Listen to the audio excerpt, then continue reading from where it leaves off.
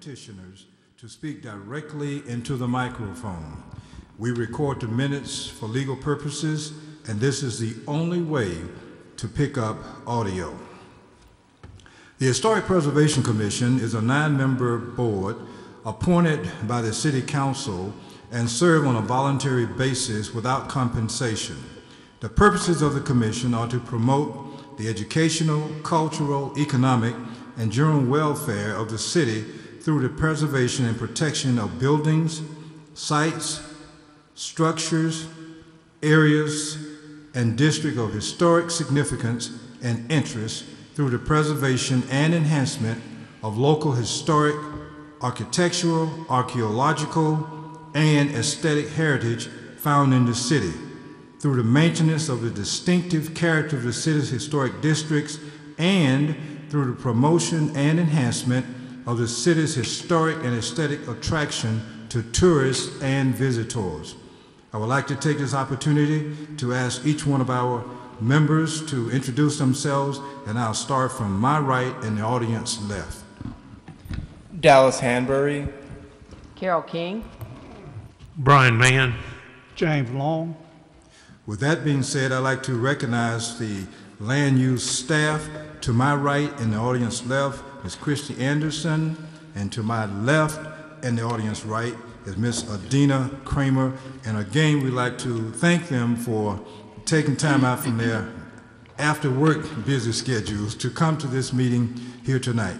With that being said, I'd like to open this meeting by asking our members for an approval of action from the February 12, 2019 meeting. Dr. Bailey, I would, as I was handing these out this evening, noted that we still have a 2018 date in the text, and I will get that corrected. So if you approve the minutes, I would ask that you do that with the date correction. Okay, all right. I move we accept the minutes with the small correction. Is there a second? A second, Mr. Chairman. All right. Is there any unreadiness? All those in favor, let it be known by a show of hands. I didn't see. Okay, very good. Motion carried. Okay, all right. Now, let's get back to our committee reports. Our first one, revamping the historic sign program. Our working committee is composed of Cindy Keeping and Ms. Carol King. Ms. Cindy Keeping and Ms. Carol King. That would be me. You do have the draft here. We have not done any action on this as to, we have one price, a new price for new signage, but other than that, we need several more, and we need to review our guidelines that you see here. So if anyone has any comments, just let us know. Okay. I did have the signage guidelines. I had a couple of questions. Okay. On the first set of dots, you have the word contributing property on some and just property on the other. What's the significance of contributing, the term? A contributing property is one that contributes something. No, it has to do with whatever the significance of the neighborhood is. A contributing property is usually one that is found within a historic district versus one that has been individually designated because it has a particular historical or architectural significance. So, It's kind of like the others. So, for example, in a neighborhood, you know, I have a 1912 bungalow, and it contributes to the district. There's nothing super fantastic about it. It helps complete the streetscape of mostly bungalows on my street, and it's old enough to be considered a historic property. So we would say that my house is contributing to the Capitol Parkway Historic District. An individually designated property like the Dexter Avenue King Memorial Baptist Church, the Lomax House, Trying to think of what else we have individually. They are standalones, so we just refer to those as properties. They are inherently contributing because they are individually designated, which means that they met a certain standard on their own. The Bell Building is an individually designated building. So all of those stand on their own merits, where for most of our neighborhoods, a house either contributes to that historic character because it's old enough and it maintains its historic integrity of materials and appearance, or it doesn't contribute, meaning it's a newer infill house or it's been modified to the point that you don't recognize that there's an old house in there somewhere. So does that help? If I understand what you're saying, that would mean that this list is not complete enough because you got contributing listed, but you don't have individually designated listing for these two district categories, that is the local district and the national district. Should have both contributing category and an individually designated category, if I understand what you're just saying. Well, I think maybe what would help clarify that is, for example, the first bullet says any property locally designated, and maybe that needs to be any individual property locally designated to differentiate it from a contributing property in a historic district. And maybe with that, do you think that would fix or That clarify would be helpful. that? That was the other question. I think so. It says in the first sentence, though, anyway. Signage may be considered for historic property, individual, or located in historic districts. So maybe just add the bullet point, because the first paragraph conveys that, or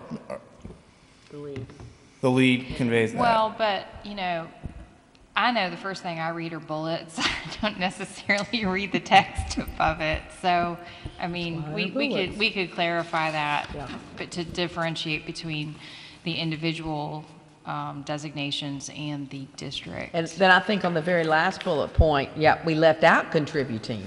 It should say any contributing property in a district listed on the Alabama register. Yeah, that's we did leave that one out too.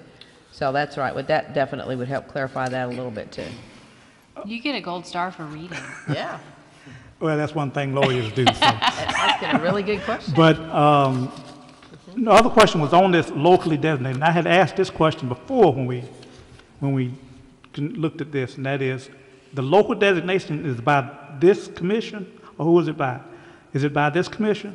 It is a recommendation by this body that goes to City Council. City Council holds the final approval. So it's, the council can do it without going through us? I don't believe so. Okay. So, Because the way that the code is written, there's a process that says that a property needs to be documented in a certain way, it needs to meet certain criteria, and that you all need to make that recommendation to council. I don't think they can just magic wand something into. so what I said before, locally designated by the city council upon recommendation of this body. Right. Would probably be better, because locally designated, to me, don't want anybody thinking they can just do it on their own Right. out there. It's only locally Right. designated by the city council upon recommendation from the HPC. So this may be a good place to insert some, like, for public education, break the process down a little more. So, okay. Good suggestion. Thank you, sir. That take care of your question? Yes, sir. Okay, I mean, your concern, right. Okay, good enough. Any other concern, question? I have one that's completely off the subject, if that's permitted, Mr. Chairman. Go right ahead. I like for us as a working body here, not just, hopefully not just my opinion, because I'm sure some of you have been to council meetings. The audience in the council can actually never hear what's being said up here on the podium, and sometimes you can hear the mayor because he's a little closer to the audience, but I actually recommend that we as a body recommend that the council, city council, put some speakers on both sides there so that the audience can actually hear word for word. You really don't know actually how anyone vote because they don't always put their hands up, and we just can never hear what's actually being said up here by the councilman. Or we can hear on it today because the chamber's empty, but normally, you know, when the council's meeting, I know I've sat in the second row, and I can't understand. I hear actually most of the conversation that comes from up here. Is that the second row from the front? Yeah. Really? Yeah. Okay. Now, you really can't distinguish every word that's spoken.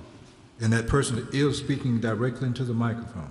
Yeah, even the person that's speaking in the mic right there, you can't hear him, and you can't hear the councilman from up here. You can hear sometime when it's quiet, when Mr. President Jenwright raises his voice, you know, for people to be quiet or sit down because you're talking too long. But the normal course of deliberations here and on this dais up here, you just can't hear out there in the audience. And the further back you sit, the less you can hear. Okay. You know somebody's saying something, but you can never distinguish the words. So. Okay. Christy, can you hear us okay? I can hear you. Yeah, it's an empty chamber. I can certainly pass that along. Right.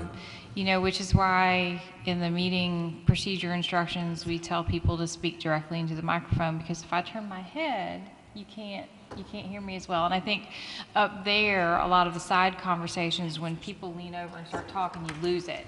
You don't pick it up, and they may want that, but these are somewhat directionally sensitive to work properly. Well, just a recommendation, because I know I've sat here many times, and like you said, sometimes they're not speaking directly in the mic, and sometimes even if so, unless they raise their voice, you know, there's always some chatter in the chamber, and you really can't distinguish what's being said. And you're recommending that they place some speakers that's pointed down toward the audience so they can actually hear what's being discussed up here. Okay, all right.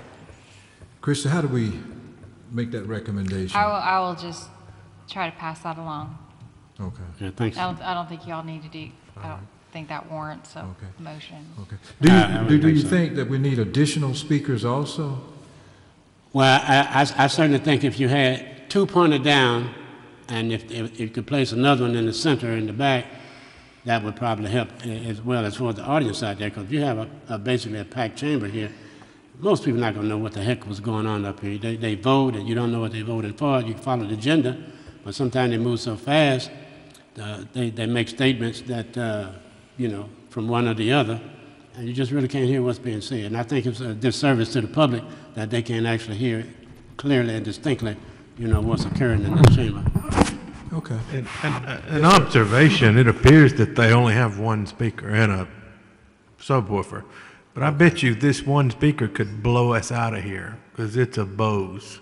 Mm-hmm. And if it's the position of that speaker.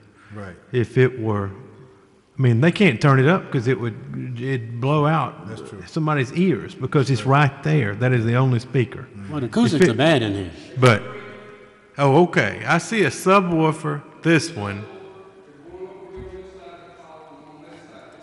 But this system would blow us out of here. You could make it sound like Hank Williams was live and in person. Well, I don't know. They don't make speakers better than this. I don't agree. Right. And at the same time, I've noticed some people, you may have a good acoustic system. Some people will come right and speak directly to the microphone. It seems like they're speaking at the top of their voices, not realizing that it's too loud. The sound is too loud. So. Well, just an observation, because I've said on many occasions in here, and I'm always training to hear, and I'm not the only one. I said, what did they say? Who voted what? And most people can't answer my question because you know they don't hear it. Is that something you might also want to direct to your city councilman, perhaps on maybe a one-to-one basis? Since I imagine, you know, you are attending meetings, you probably know him or her pretty well anyway. I might know him, but that doesn't mean anything. To be perfectly honest with you. Well, you know, we're a democracy, so if that doesn't mean anything, that's troubling. It is troubling to me. It has been for the past 3 years, promise you. But anyway, thank you so much for your observation. And let's get back to the report. Do you have anything else you want to add? That's it. Any other question or comment regarding the report? All right.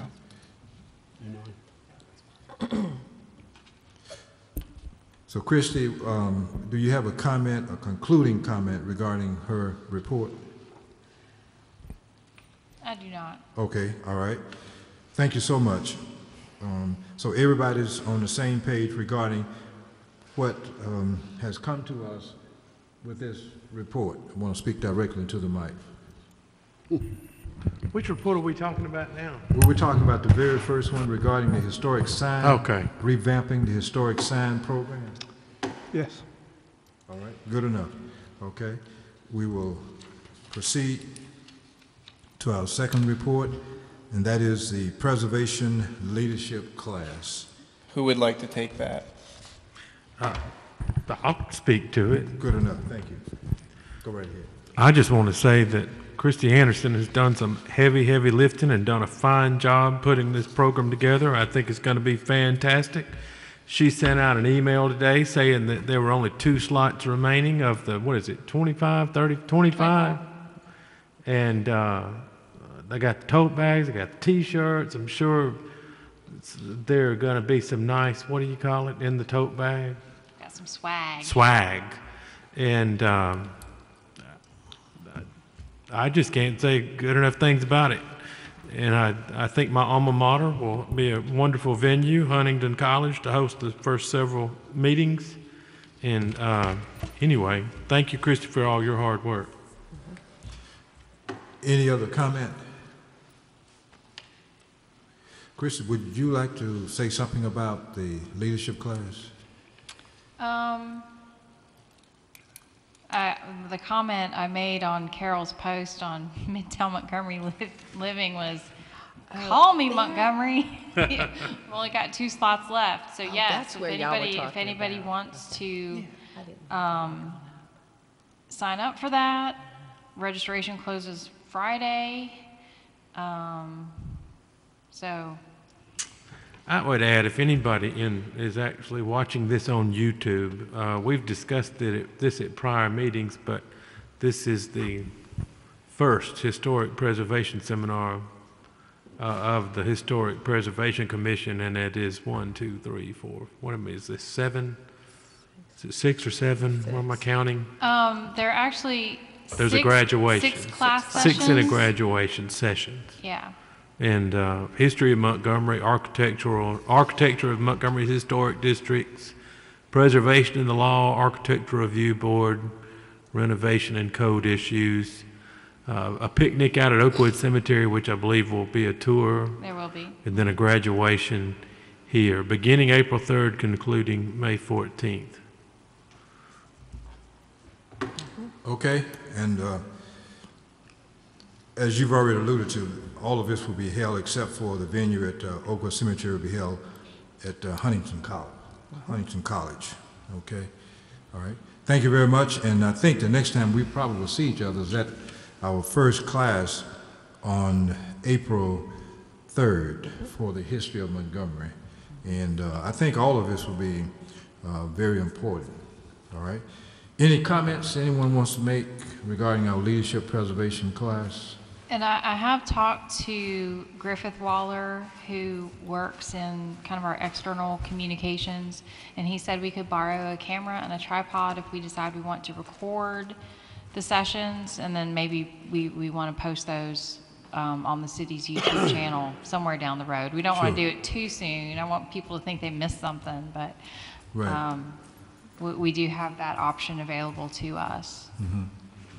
Very good. Christian, let me just ask this one question. We have 2 slots remaining. Mm-hmm. What happens if we get 4 people who want to come? First come, first serve. First come, first serve. Oh, so we just turn... I only have, now, we could probably accommodate a couple more, but they would not get the full swag. I got you. Okay. All right. And they will understand that. Well, If they're one of those 4. or we Okay. could just tell them no. Right. yeah. Yeah. But that's a good problem. It is Very a good good problem. problem. Yeah, it's a And good problem. I'm very pleased with the turnout, because several of the historic districts are actually paying or sponsoring some of their residents to come. So they've not only provided financial support to the program, but they're also providing financial support to some of their residents to attend as well. Okay, thank you so much. And actually, I'm looking forward to all of these classes, actually. 2019 awards. Working Committee, Cindy Keeping, Doug McCants, James Long. All right. Well, I mean, they're really in a holding pattern until two things happen. The application deadline is Friday for the awards, so we need applications to review, and the number of people who sign up for the class will in part determine how much budget I can give them to plan the reception for the awards program. So they're kind of in a holding pattern until we get a couple of things nailed down, although they have started collecting or putting together possible menus and a budget of what expected expenses, and I will let them know what I can give them for that. Good enough. Any comments? Anyone has anything you want to question or something you want to add? Oh, she's done a good job. We've discussed caterers and program and all that, and we're waiting for her to give us some figures, and we'll be probably ready to finalize. Okay. Yeah, because that will give us the numbers we need for like getting things like invitations printed, because we need to know how many people in the class, you know, how many awards we have, and who all, because last year I think we invited the nominator and the nominees, and sometimes there were multiple if it was an investor and then the contractor, and you know, there may be multiple people who are invited. So we'll be able to start kind of getting a better picture of how many people we need to invite, what our printing costs or needs are going to be, and what our reception needs are going to be. Okay. Does anybody have any information regarding Cindy when she return, or if she's returned, or family situation? It's just kind of waiting for nature to take its course, I'm afraid. So I don't know. So I will be your substitute, Cindy. How about that? Fine. We talked about the resolution. Yes. Will that be read on that 14th day, or? I will put together the resolution for you all to City Council. Approve next No, month. this was, right, and then the mayor will I read think we it. decided that we would like council to look at it at their May 7th Right. meeting, which is their first meeting in May. Okay. So I will be putting then those it'll be together, available. Okay. and maybe we can do a little better job, because I think the mayor had expected a proclamation of some point, and to Right. be honest, I don't know what the difference is between a resolution and a proclamation. I thought we'd Maybe done what it's we needed the to number do. of whereases, I don't know. So I don't know. So I'm going to do some checking on that too, Resolution, to make sure we get the most bang for our buck, and hopefully we can kind of use that as a springboard to announce the awards program and graduation, which would be the next week. Okay. One other thing, Mr. Chairman, not necessarily related to the previous discussion, but since we're the Preservation Commission and many of our neighborhoods are in a blighted condition, and excuse me, I think it's one of the city departments, Mr. Coates is his name? Probably Chris Conway, Public Works Conway, yeah, Director. right. Yes. Right, Conway, they've come up with a database identifying some 83,000 properties, and 2,000 of those properties in immediate distress. And revitalization is, is just a conversation in this city. And I think it needs to go beyond that. I don't know what we can do to contribute to finding ways to end in the blight in this city. I I know other communities have accomplished it. Some have taken years, some as much as 20 years. I recall my own hometown in Ohio. It took 20 years, but it became to fruition. Of course, there were urban renewal funds available during that time frame, and I'm sure those funds have dried up. But there are other communities that have achieved some success in some neighborhoods, and it took several entities within and without that community and the city and state, and they have rehabbed those neighborhoods, and they are a shining example of when the community and its officials come together. And I think that we as a commission are kind of remiss if we don't at least make certain that this is important issue for us as well. I don't know what all we can do about it other than maybe some research that will help out. But we do have a planning commission that's second to none. And I'm sure we have people there who can also assist. Maybe we could form some kind of a committee with the citizenry and city officials and see if we can't begin not just a dialogue, but start making some strategic advances with respect to, step by step. I would suggest you look at Restore Mobile's website. I'm sorry? Restore Mobile. I think it's restoremobile.org. It is a nonprofit in Mobile that does just that. I don't know how they acquire their properties, but they do a combination of selling rehabbed properties and selling kind of gems in the rough. But Mobile has been very successful in clearing title for properties as well. Carrie Kumanis kind of spearheaded that, and Carrie and I worked at the Historical Commission at the same time, and she went on and managed to get a law degree, so she's a lot smarter than I am about these things. But they do have something that might work, and that combined with the new IRS opportunity zones, where you have investment funds that would target projects, that is, I think, at least locally, the efforts toward establishing a local fund is being driven by the Chamber of Commerce. So there may be some conversations that could be had that could do just that. I don't think there's any need to reinvent the wheel. We just need some wheels. Well, I think with a serious and concerted effort, these issues can be overcome. Councilman Larkin came up with a proposal that was shot down, and I'm sure it had some flaws in it, and they said it was unenforceable, but at least he made an effort, and there was supposed to be a second one that I'm not aware of, and they've been actually talking about this for several years, and the problem gets worse, year by year, in fact, day by day, month by month. The policy of the city is to allow the properties to completely deteriorate until they become a safety hazard, and I think that policy is just off the wall.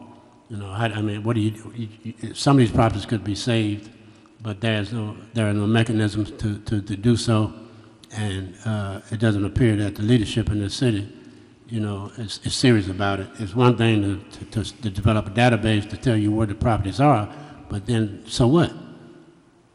I know we all see them, whether we know everyone individually or by neighborhood or not, unless you live in a neighborhood. The point is, where do we go from database to resurrection? And that's my problem. And I think we are supposed to be, some of those neighborhoods are in fact historic because they're more than 50 plus years old. They may not be in a historic register. It doesn't also say that there aren't people who have achieved some notoriety in our city and state and national, didn't come from some of those areas. In fact, I know darn well there are some. And I just think that we should certainly get involved in the restoration and the preservation of our city, because it's really coming apart at the seams, and it's all of our problem. And I just think that the council, you know, need to grow a few. I won't say what. And let's try to get some serious efforts, at least put some committees or something together, and see how do we get started on correcting this, because it's just going to get worse. And it's a poor example for this supposedly historic city. I mean, it just doesn't look good. I mean, you make the wrong turn here, coming off the trail, and you know, you can be devastated by what you see. So. Well, that's a good segue into something that I wanted to tell you all about, on the happier end of kind of what you're talking about. Historic England, for Valentine's Day this year, did a Celebrate the Buildings You Love program where they were asking people to write love letters to buildings. And I think, you know, part of, I think that kind of gets at least as for the community awareness part of it, of, you know, some of these places are places that tug on people as what they think of as home, or, you know, make them think of home. And I would ask that you all consider, maybe we try to do something similar to this. Maybe we find, each of you write a love letter, or someone who's known in the community could write a love letter that we could launch and get others to tell us their stories about the places that are important to them. On the flip side, we could also do what's the scariest place? Ghost stories of Montgomery, kind of for Halloween too. But anyway, but that kind of speaks to the community engagement of, there seems to be a lot of, yes, that's a problem, but that's not my problem to solve. And making some of these ideas more graspable, like I can do something about it. Maybe it's a place to start anyway. It's not the only thing that would need to be done, certainly, but just getting people to engage with their community and recognize that, you know, all of our neighborhoods have unique qualities. They don't look the same, and their history is not the same, but they all make up that historic fabric of the city that tells the story of how the city developed, you know, where the dividing lines were. It's all important. Well, I'm not just blowing smoke here. I hope we all would take what I said into consideration. No demands here. I just think that we all care about our city and the condition is in and where it's headed. And that we can, as a commission here, sort of help turn this corner. Litter is a serious problem. I mean, it's really a serious problem. Our streets are in major disrepair, and I mean some of our main thoroughfares. And of course, our housing is blighted in many neighborhoods, and not just the worst neighborhoods. And even the Garden District, there are a lot of blighted properties. And I just think we as a commission ought to at least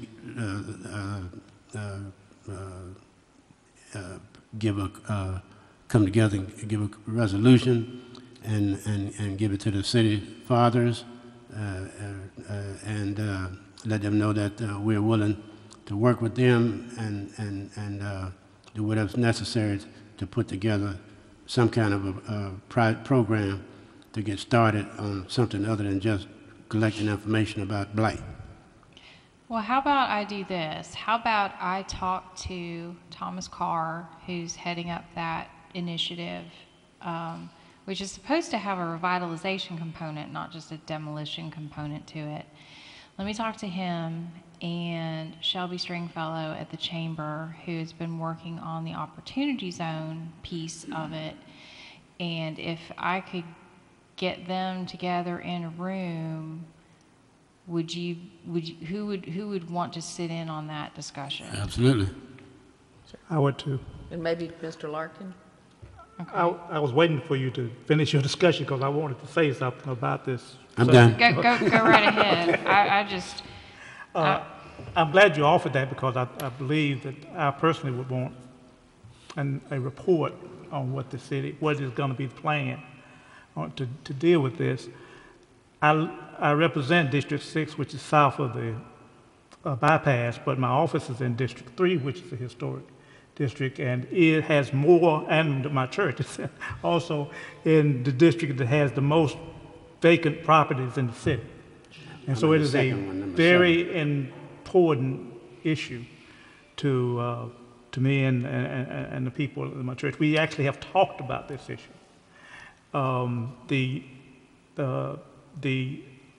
The proposal that was on the table was very broad, and there were some concerns with it. And I think our representative from District 6 echoed some of those. But that doesn't mean that the process should be dropped. I think having a database is a good step. I mean, you're going to have to do that anyway. That's right. Well, that's a good step, but the process should not stop. I don't know if the procedure, and I read and we commented on the actual resolution itself. It was very broad. It would require people who didn't necessarily have vacant properties or didn't keep up vacant properties to actually do things on a regular basis. And that, I don't know, maybe there's a process that more directly attacks the problem of who is not keeping up their properties. But that's something that should be discussed, and it should be attacked directly, and have direct action against those people who are not keeping up their properties. And so I would not want that process to stop. I think it should go beyond just listing on a database, and so we would support that. Matter of fact, the people we talked to, and even in my church, Shallow, which is in that area, said we even got properties like that we keep up. So I want to do that, and I think we back doing that. And I guess finally I'm saying I would like at some point, when the city gets to the point where it's going to do what it's going to do with regard to this website, understand more of what that is and what is the plan for dealing with that and how that impacts the properties in the historic districts particularly. Any other comment? Let me just congratulate you, Commissioner McCants, for that observation. And what you've added, Commissioner Long, there is no reason this should be dropped. And your point about what the Historic Preservation Commission should be doing is absolutely on time. Let us be about doing that. So, Christy, when you get ready for the persons who've agreed to meet, let us see what is it that we can do as a body to ensure that something happens good as a result of all of this, and that it just doesn't get dropped. Go right ahead. Why don't, if you can get that together, why don't we do like we did that one time and go actually have an official meeting over there in the other room around the conference table and Have a work session, Yeah. essentially? Yeah, I think this is a pretty multifaceted issue that requires a work session or two before we proceed. This is exciting and good, but we're speaking in generalities right now. And I second my colleague in suggesting a work session or two. I just before thought we he proceed. might be an interesting speaker to just talk to us about what this program is at one of our own meetings, but to do it around a table where we could really have some interaction with questions and comments. And that was my suggestion, not so much a work session, but a regular meeting, but sit down. Right, well, we've done that where we could have a roundtable discussion. Yes. Share That's what I information. meant. I've tried to pull that out and got work session, You roundtable. will work on that? I will. I will see what availability might be for a regular meeting schedule, or one of our regular meetings to do that. All right. So it'd either be April or June is what we'd be looking at. So, Mr. Chairman, then, since it will be April or June, do we need to put on the next agenda then this discussion in terms of, I think we need to discuss this further, is my position. I think it's important, but I think we're in the exciting brainstorming phase, and I think we need to, at a regular meeting, make this an agenda item, if not the first agenda item, so we can devote some time to it a little further than what we've done today. Do you think April is too soon? Well, I suppose that depends on what you want that initial discussion to be. Whether it's an information gathering where it probably wouldn't be too soon, where someone who's familiar with the program and any sort of initiatives they're looking at implementing would be able to at least provide that information without any expectation that you all would have immediate feedback on it. Unless you feel you need to hash out what you think your role needs to be, but I think that might be more difficult to do not having all the information, or I don't know that we have enough information to hash that out.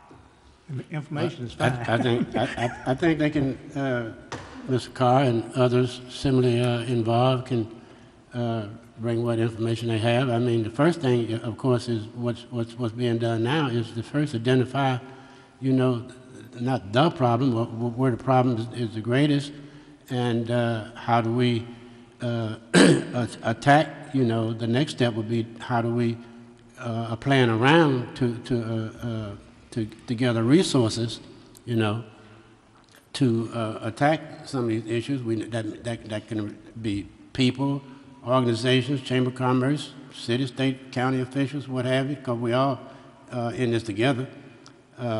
And of course can give some examples of other communities, through research that have had success and how they attack the problem, how they solve it. Certainly every community is different, every state's different, laws are different. I accept that and expect that. But I think that's the first thing. And so the first meeting, actually the sooner the better, because as soon as you get something started, then, there's some follow-ups. But if you keep putting something off, then, the idea kind of fades.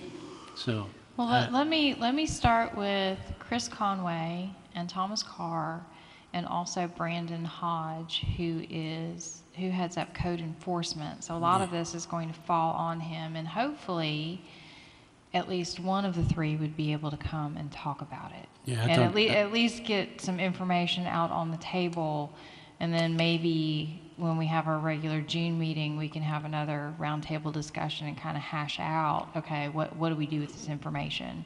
It's probably premature to approach the chamber to talk about opportunity zones, because that's really getting into the financial implementation of something. But probably the city policy side or enforcement and what their plans are to reach that revitalization goal, which I've been told is a piece of it, but I don't know what that piece is, would probably be helpful in this discussion. I talked to Brandon I've talked to him several times, and Mr. Hodge is pretty much up on whatever the city's intentions are. My last impression of once they identified the 2,000 properties were that, well, we're going to do something about it in the future. That was entirely too abstract for me. I don't know what future you're talking about. I don't think they have a plan. I don't think so. I mean, I think that was my impression. It is a work in progress. Absolutely. And I don't think that means there's no intention to do anything. I just don't think that they know how this is going to work, because, when I have to enforce violations, and they're in the same boat that I am, we take the complaint to municipal court, which is only good if you can get that individual served. And if that individual doesn't live in Montgomery, well, good luck with that, and I don't know. I don't know if there's a way to kick some of this stuff. We're hamstrung by state enabling legislation about what municipalities can do and how they can enforce things. I don't know if there is another legal mechanism of, but if I have an out-of-state owner, and they don't get served, then nothing ever happens. The best I can do is record a violation with the deed and pass it on to the next owner that, oh, by the way, you've got to fix this. And that can be crippling when you're looking at, one of the things they pulled up in the demonstration of that was the number of either out of state or in state but out of city owners of some of these properties. And tracking them down and make something stick is tricky. Well, I've had that problem because I'm a neighborhood association president, and in fact, that comes up often. There are remedies. Just as they say, we couldn't serve anyone around here for violations before Miss Regina, who was at Over Bonds, left. She got a neighbor of mine served, went to the police and asked them to serve it because it made no sense that you got a stack of letters up there of violators and you can't get these people served. So she actually got one served, and Paula said, well, how did you do that? I said, well, you know, I did what I thought was smart to do. I mean, because it makes no sense that you can't serve these people. You have these sheriffs running around and policemen running around serving, and so what about these city ordinance violations that you can't get served? I mean, that's not rocket science. I mean, it's kind of ridiculous. You know, you understand what I'm saying? And I'm not trying to cast any aspersions on anyone. I'm just simply saying, that, I mean, what's the point in having an ordinance and then you get a violator and then the person won't accept certified mail or any service in that fashion? A certified letter that tells them that they've got something to pick up at the well, police I mean, like me, I don't accept certified mail because unless I know where it's coming from. And I'm sure they feel the same. But my point is, there's an actual service of a warrant of a violation that the sheriff does every day. They have little bitty cars they run around in, you know, low gas burning vehicles. The police does it, you know, for criminal as well as other type warrants and civil. So, I mean, you mean to tell me the city has a police force and you don't have anybody to serve these warrants? I realize it may be overlap and maybe cause them a little bit more work to do, but then maybe perhaps you need to hire some people for service. I mean, we have to get this done. I would agree that the fact that you may have a lot of out-of-state people doesn't justify you ignoring the people that you can get in Montgomery. So there should be some percentage of this problem that is attackable. We can do what we can do. I mean, even just hiring one person who all they did was serve the environmental court issues, which are my violations and building code and enforcement nuisance violations, would go a long way. You get yours served? Sometimes. Yeah. Sometimes I'm given a court date, and then when we check on it, they're like, oh no, they haven't picked up their notice to appear. Well, they're not going to pick it up, so you actually I had the same problem. The people would never pick up the certified mail, so the policeman out there served the warrant, and the person went to court. He got a fine, and they made a deal where if you know, you can do this, you can do that on the property, but you can't do this, and that pretty much ended the problem. But this went on for over a year, and it just got frustrating because, I mean, that means you can continue to violate the ordinance, you can continue to disturb your neighbor, and why should we have to put up with that? Christy, so the things that we're talking about in terms of landlords who live out of state or out of the community, but I'm not very familiar with the process of creating and enforcing legislation in Alabama. I'm not an elected official, I don't know.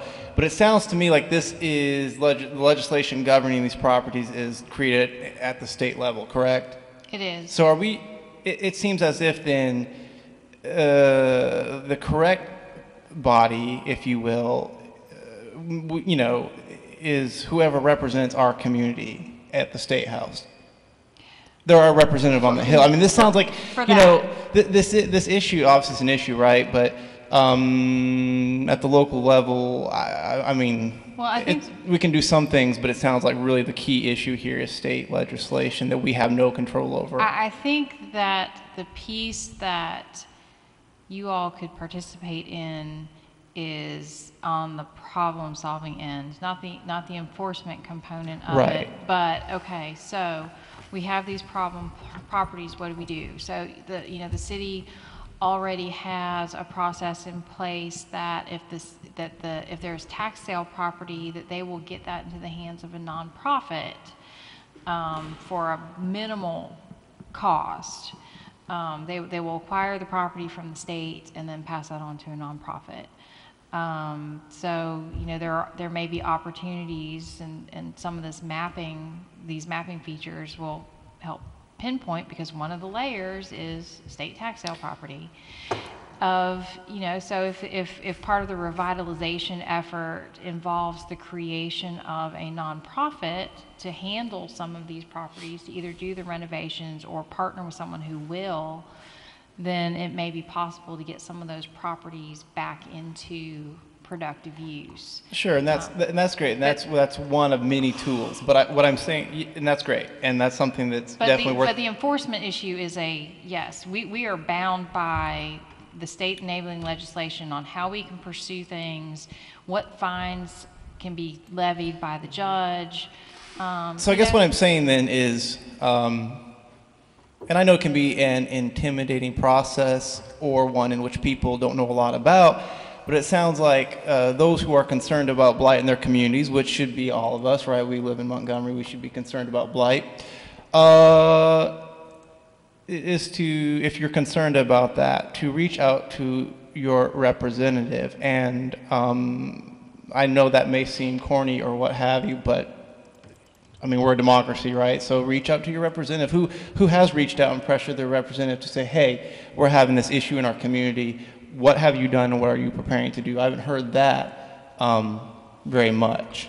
Well, one of the district's councilman, I won't call a name or district. No, I mean the state level.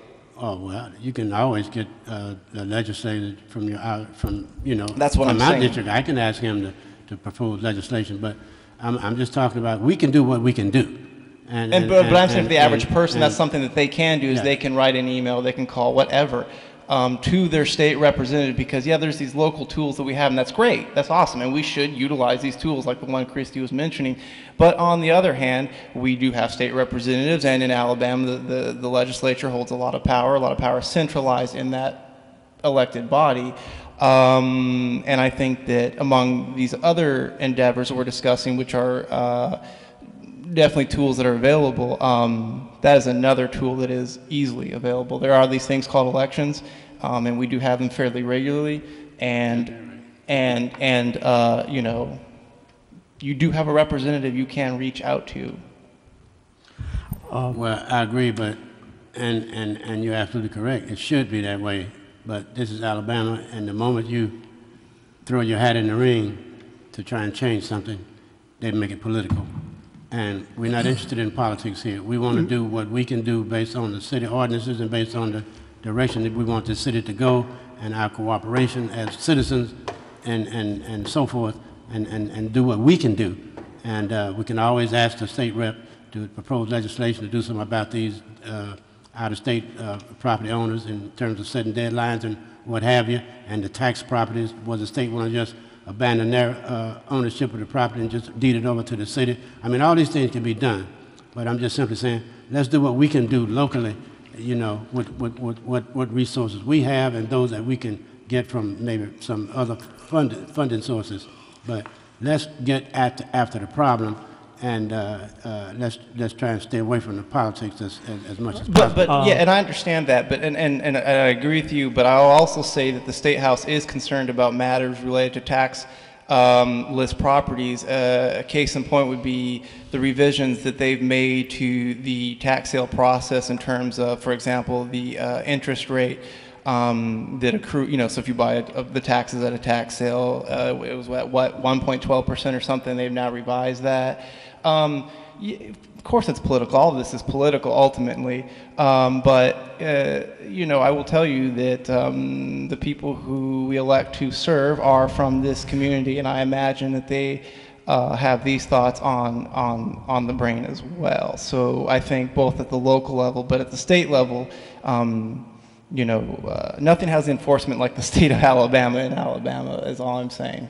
Well, this is an election year, so Mr. this Chairman, is a good time to I make our I have to say that on this issue, I have have to agree with Commissioner McCants.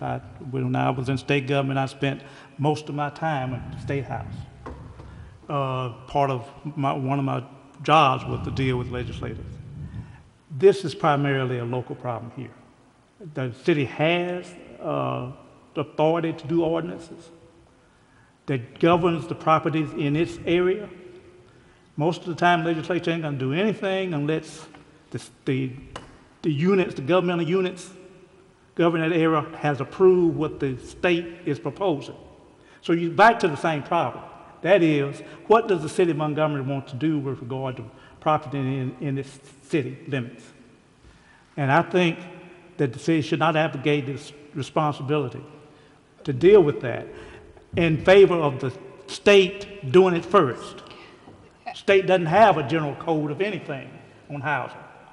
And while some states do, Alabama has not chosen to do that. Oh, no. I'm saying not advocating responsibility at the local level. I'm saying that there are multiple levels at which a problem can be attacked. And I think that when you're working on multiple levels, the chances for advancement of some kind increase. That's all I'm saying. Okay, if that's all you're saying, that's fine. And under the powers and duties that y'all have, the piece of this that you can really participate in as a body is that revitalization piece, the solution to the problem piece. Your job is not to enforce property maintenance or blight issues. That does not fall under the purview of this body. But working with those entities in a way that helps achieve the same goal, you know, let them do the enforcement part, but what's the piece to pick up? Okay, so what if you can get these properties out of the hands of people who don't want to take care of them? What do you do with them if you can't find another owner or another entity to take them and to take on that responsibility and make that investment? I mean, there's got to be someone there to catch the ball once code enforcement puts the squeeze on someone hard enough that they decide they're going to toss the ball. You know, and I think that is really where the HPC could come in and play a vital role in this, because it's not enough just to fine or punish an owner if they're going to keep doing the same thing. You know, if they decide they're going to sell or walk away from their property, you've got to have something in place to follow up with that. Otherwise, you just have a completely abandoned property with the same problem. So there's got to be a mechanism, whether it's creating neighborhood coalitions of nonprofits that have, you know, a little bit of money from a whole bunch of people can go a long way. You know, we've done several projects like that in my neighborhood where people put in what they could to save something, and it's worked. It can be a big headache, but it has worked. But I think for the HPC, y'all need to be put the thinking hat on of, okay, so what do we do? What do we do to revitalize? What is our role in revitalization? How do we find the investors and the partners and the neighborhood movers and shakers who are going to take these properties on once our friends over here in code enforcement get the property away, or, you know, convince someone to sell? Well, I, for one, intend to look at this Mobile link. I need to write it down. You said it was called what? Restore Mobile. And if we can get that session going where we can see what the problem is and what the scope of the problem is, I think we'll be heading in the right direction. But we need more facts. So, especially those of us that are unfamiliar with the problem. We don't have a whole lot of vacant houses over where I am, but I know if I head toward the Garden District, there are. And I have been down near Cloverland to some houses and seen a lot of, you know, empty spaces down there. And in, what is it, Highland? Highland Park. Highland Park has a lot of empty. It does. But people tell me don't leave the Cloverdale bubble very often, except to go to court. So it'll be a real, I look forward to hopefully meeting this man with the computer system to show us what the problem is and to how great of an extent it affects the historic areas. I'll say this and I'm done for the day. and I hate to belabor this point, but one other thing I want you all to consider is that when the houses are abandoned, and eventually when they begin to just completely deteriorate, what the city does, they end up contracting out to have the property torn down. There are several streets where many of those properties, abandoned properties, were demolished. Now, what happens once those properties are demolished? I'll tell you what happens. Glad you asked. You acquire a no man's land, and if you don't understand what I mean by that, overgrown trees. I mean, it's wild animals can inhabit it. Trash. Nobody takes care of it anymore, and just whole blocks are just what I call no man's land because it's not even safe to be in those areas. And the land's not worth and that's enough. coming. In fact, it's already here. And the land's not worth enough for someone to want to come in and build a new house because it's cost prohibitive. You know, your investment, you would be putting more money into a house than it would be worth. Well, and the bad thing is because on this side of the street, there are well-kept homes. And on this side of the street, you have a no man's land. Which means you haven't solved the problem.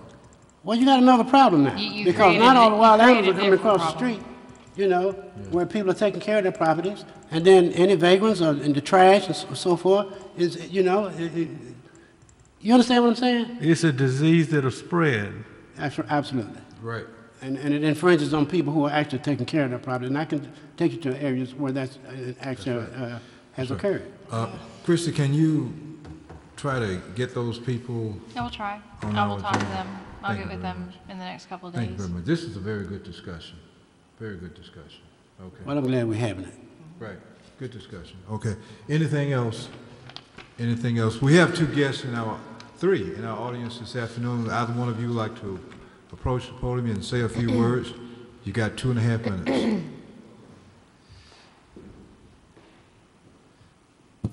Thank you so much. Tell us who you are and Ernest Claiborne, 1832 Spiegel Street, District 3, Highland Gardens. And I just wanted to know, I wanted to talk to you briefly. I watch you on YouTube, so it's a pleasure to be here. But Edith Irby Jones, have any of you ever heard of her? Edith Irby Jones, or Patience Claiborne. Okay, that's my mom, and I just want to tell you about it real quick. A long time ago, there was a young man who was visionary, and he was a lot like Donald Trump, except he was smart, he cared about other people, and he was compassionate. Donald Trump said he was going to build a wall, and Mexico was going to pay for it. This man said he was going to build a school, and the white man was going to pay for it. And in 1880, with a lot of ingenuity, with the help of the Alabama State Legislature, rich philanthropists, he built this wonderful institution, Tuskegee University. And he made it work because he was smart enough to have that goal, but never say it. He gave a famous speech, the Atlanta Compromise speech, where he said that the races should stay as separate as digits of the hand. But if you notice, they're pretty close together. And he did it. He went on and he raised the money because he made it look like it was just going to be an agricultural institution. But it was kind of like Wakanda. And there was chemistry there. There was physics there. There was literature there. And he built this wonderful school. And a strange thing happened in Arkansas. In 1952, a young lady, a black woman, Edith Irby Jones, graduated from medical school. Now, how did she get accepted to the University of Arkansas? I don't know. Maybe they didn't look at the photo on the application. Maybe there was no interview process. But she was an outstanding student. In undergraduate, she had 3 different majors, and she got accepted. But there were barriers placed after that. When she went to the University of Arkansas, it was segregation. She couldn't eat in the cafeteria, she couldn't live there, she couldn't use the restroom, but they let her go to medical school, so I guess she took that option. But there was barriers placed after that for years and years. If you were in the South, you could not go to a primary white institution. As great as Tuskegee is, as great as Alabama State is, as great as Talladega College is, Miles College, there was no HBCU with a medical school. But my mother, she was born around the same time Edith Thurby Jones got her degree. She went to Burroughs Slater High School. She failed by 1/10 of a point. She didn't get valedictorian. But the score was good enough where she got accepted in Tuskegee University. When she graduated, she got accepted in the UAB. When she was in high school, Vivian Malone and James Hood broke those doors open so she could go to the University of Alabama system. And unfortunately, being that there was no black HBCU, the black medical students had to go to Howard University, Meharry School of Medicine, and they had to go to other HBCUs. So unfortunately,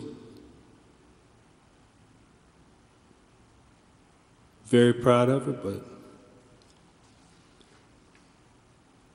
my mother became the first black woman in the state of Alabama to graduate from medical school.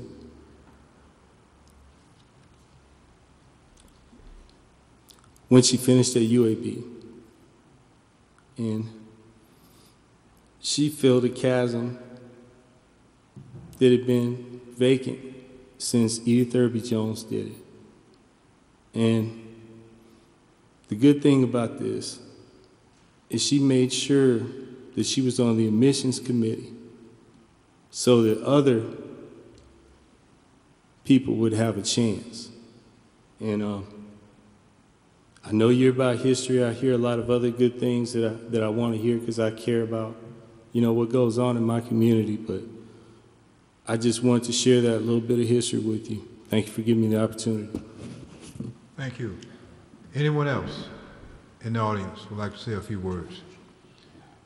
Anyone else? Christian, do we have anything else?